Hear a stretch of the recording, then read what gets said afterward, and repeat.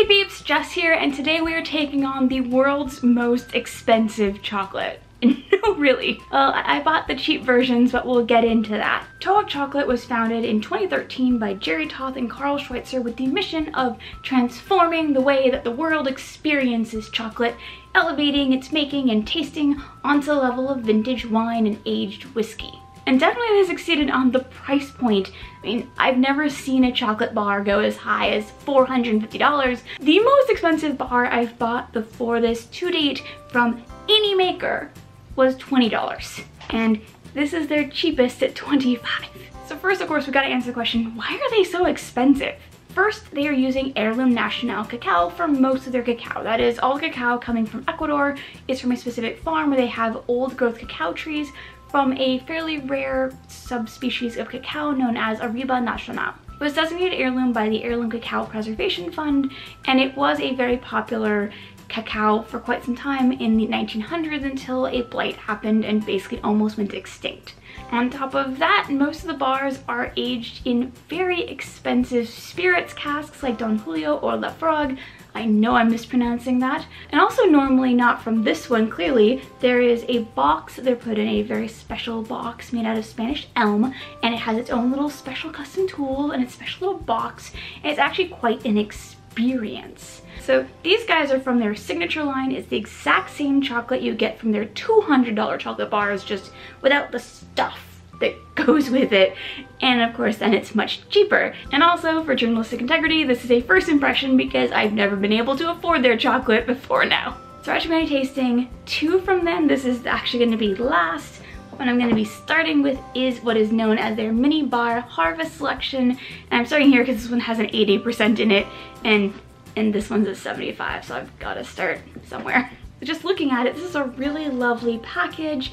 I love that they've actually worked with a local artist. So the work on the front here, which is quite lovely and shiny, that's by Maria Dolores Salgado. So that's really cool. And also even have her Instagram here so you can check her work out, which is super cool. And also you can see they have a lot of fair trade and origin stuff on the back, which is quite expensive to maintain. It's got a little belly band telling you more about the bars. And this is all Ecuadorian cacao. This is going to be from their base chocolate line. Open as carefully as possible.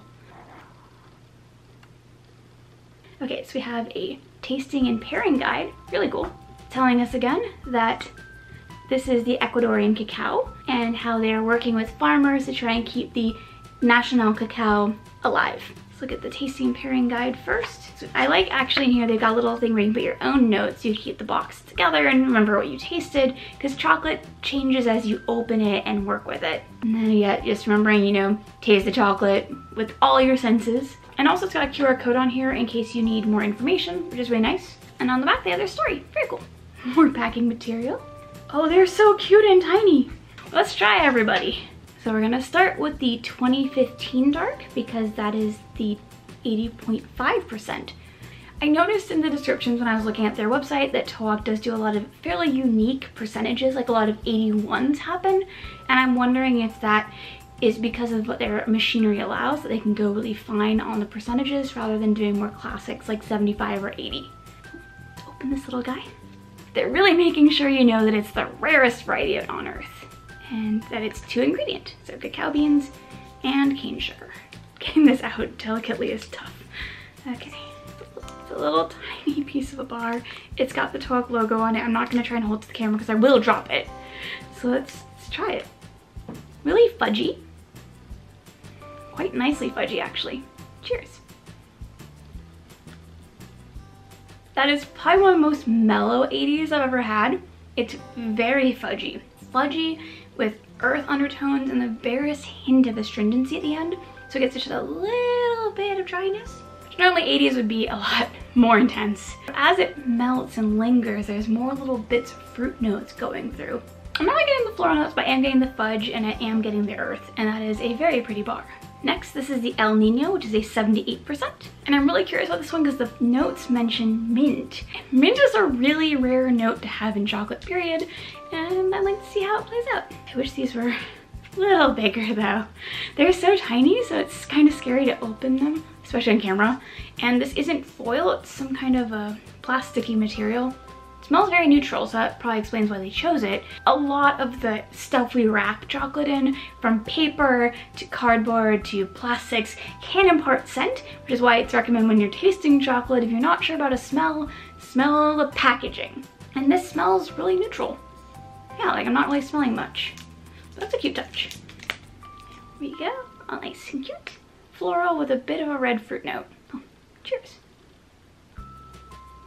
Okay, I'm not getting mint, but I mean, so the impression of mint, like there is this freshness to the bar that you don't expect with chocolate. It starts really fresh and almost, I don't know what to say about that note. It's just, oh, consulting the deck. I can see thyme as well. There's kind of an herbaceous lightness to the front of the palate as you start. And then as it melts, you get like a little bit of vanilla, but really more of a fruit note, like a red berry. I'm not really getting raspberry, but fruit. Of the two, I like this one much better just because that front brightness is so fun. Like I could totally see having that with a green tea. That sounds really nice. Last but not least from this set, we have the Niño Harvest 2017, which has orange bitters and black cherries in the description. We shall see. What can I say? I'm excited to try fun bars. You know, I cannot identify this smell. It's kind of musty, but there is definitely an edge to it that I don't associate with that generic musty smell that I'll get sometimes. I see a little bit of citrus. Cheers. So first, what's most interesting to me here is that this has the slowest melt of all three. It has the slowest melt and the most sugar. So you'd think that'd be creamier, sweeter. I know, it's going to this like definite bitter and slight cherry. And it's kind of got it's got more acidity to it too. I think where the bitters note is coming from. And then a pop of fudge at the very end, like a whisper of fudge. If you told me that was the 80%, I would have believed you because it eats far darker than any of the other two. I mean, that's the joy of chocolate though. You can have all sorts of stuff happening. Still my favorite was the El Niño Harvest. That herbaceous thyme mint note is just really unique and fun.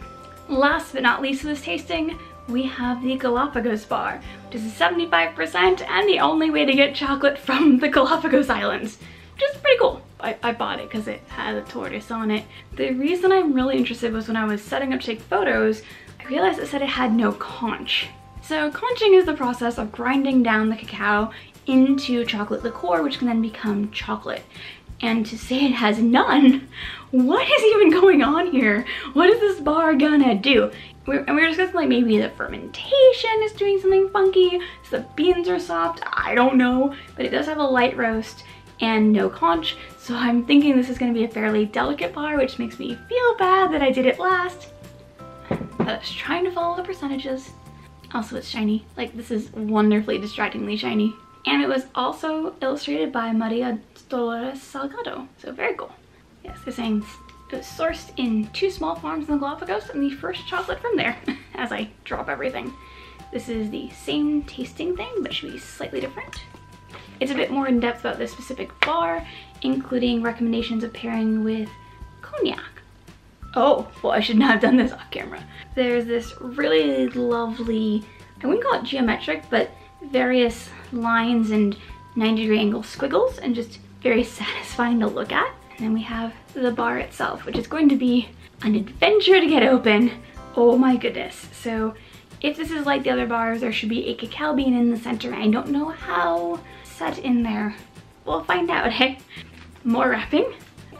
So we have the gold, and then we have this little inner wrapper. Oh dear. I can see the cacao bean. Oh, it's just so delicately put in here. I'm gonna go take some photos. Okay, so while I was taking pictures, I didn't find anything on whether or not to eat the cacao bean with it. It is completely encased in its husk still, and going from a 75 to 100% as it were can be very intense, so I'll skip the bean on camera, but that is very cool. I need to see the bean. Also, it's a fairly unique bean. So it's very small by what I think of cacao standards. Like, not, I've seen bigger, I've seen smaller, but it's still on the very small side, very narrow. It's a little itty bitty bean. And honestly, it smells kind of sweet, which makes sense. Fermented cacao can smell very sweet. Let's try some, eh? So it breaks off along the mold. It's a very delicate scent. I would say almost smoky. Cheers. Whoa. Okay. So there's kind of two notes happening at the same time. And it's also quite astringent in the very, very end. So there's like this very intense initial smoke, but it's not super intense. It's not like takes over the palate. And if you're comparing to last week with Soul Cacao, it's much more subtle, but still very, very present. And in the background, there's a whole lot of cashew and almost marshmallow. That is not the bar I was expecting. There's like cookies and winter spices, and I'm like, cashew. I don't think it matches much of anything I've had. I've had cashew noted chocolate before, but there's like a creamy cashew at the very end, and then also astringent. But yeah, it was like there was this creamy cashew, and it was a bit drying at the same time somehow, if you'll believe that. Really cool. So now that I've tried 4 of their bars, my initial thoughts are these are really special occasion chocolate, mainly because of the price point. I think these would be amazing bars for group get-togethers and tastings. Like, if you have a group of people who really know what spirits or pairings should happen with these bars, and then you all get together and try one bar together, I think that's really the best way to experience these, because it doesn't feel like I'm reaching the full potential of the bar sitting here talking to you on the camera. Like, off camera, I gave my spouse some of the El Niño, and she was all, this tastes like leafy vegetables, and that means I missed out on having that discussion, and that would have been way more fun. Am I gonna buy these regularly? No, I can't afford to. This was $65 for 2 bars of chocolate, and that's how much my normal chocolate order costs. So I think these will be like, you know, a rare treat. And those are my thoughts on Talk. I'd love to hear from you in the comments. Have you tried them before? Have you considered buying any of their bars before? Because they are way expensive when they get up there. And I want to know who's actually bought the $450 bar. I'm really curious about that. And with that, I'll catch you next time. Later! Honestly, I really need to discuss privilege in chocolate here at some point, because these are quite a privilege to buy. And I don't know quite how to have that space yet. We'll get there.